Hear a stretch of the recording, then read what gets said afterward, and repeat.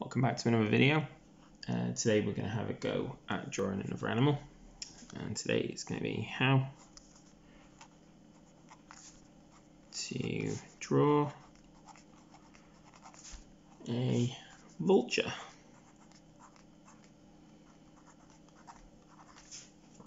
Okay, for the vulture you're going to want to start with a petal shape. So it's going to be curved on one side and a bit more pointy on the other.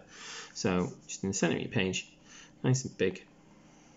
Let's draw the curved bit first, and let's bring it into a petal shape. Like that. Then we're going to want to go draw a curved line from about here to about here. That's going to be the vulture's wing. Okay, then we're going to draw a rectangle just floating up here. It's going to be the main part of his head. Just a little rectangle like that. Then let's draw his neck. So neck's just going to be two curved lines connecting the head and his body. Then we need a tail. So just hanging down, just want a curved line there. Curved line there and a straight line just joining them up. Then we're going to think about the fur around his neck maybe. So this can be some like zigzags around here, just like that. Then let's give him a beak. Vultures have very big beaks, so not quite the same length as this line, just a little bit shorter. I'm going to just bring a nice curved line down underneath his head. And then from about here near the bottom, just bring that line down, and I'm going to join it into a point there for the vulture's beak. So then let's think about his eye. Vultures aren't necessarily very nice, so let's give him a mean eye. So to do a mean eye, we're just going to do a slanted line from top to bottom, like that. And then just join that with a little semicircle.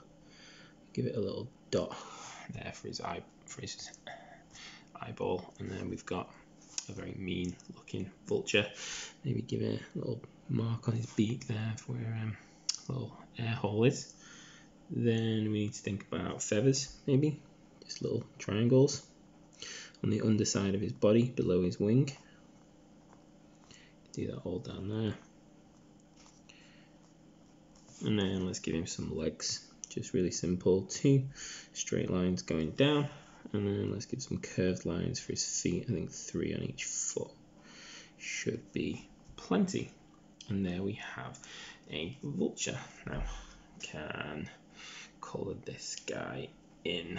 So I'm going to go for an orange beak. Nice bright orange beak. Take your time. Stay in those lines as we always do. And there's his beak.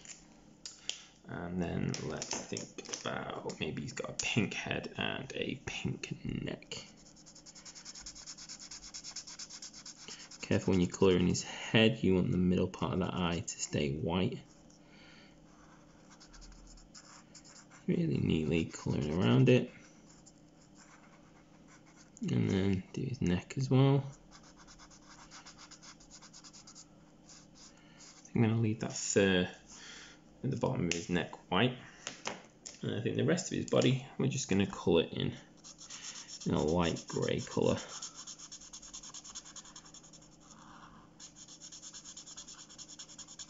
You could use darker grey, you could mix lighter and darker greys together. And let's just colour around this white bit, don't want this to get any colour on the fur. I'm going to use the thick part of my pen to do this nice and quickly.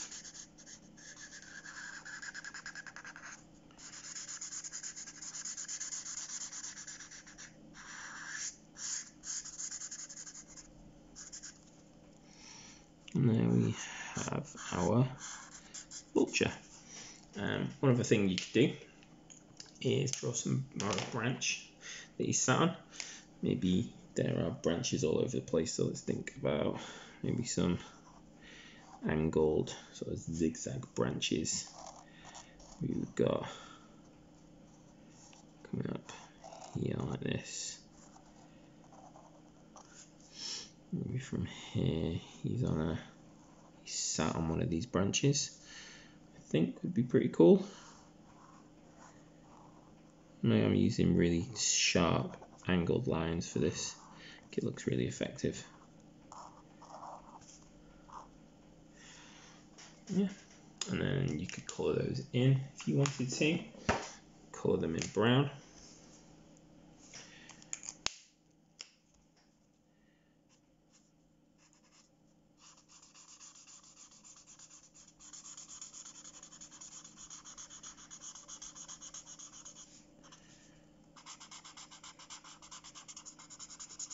Take your time, don't rush like I am. Just doing this quickly so you can see the finished product.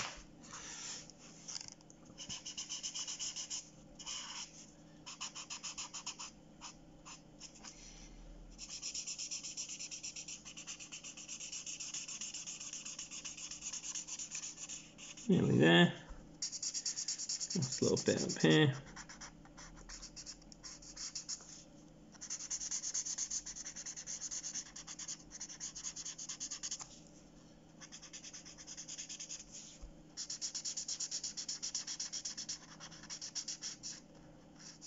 There we have our Vulture. Hope you enjoy, hope you have a go at home, and I'll see you in the next video.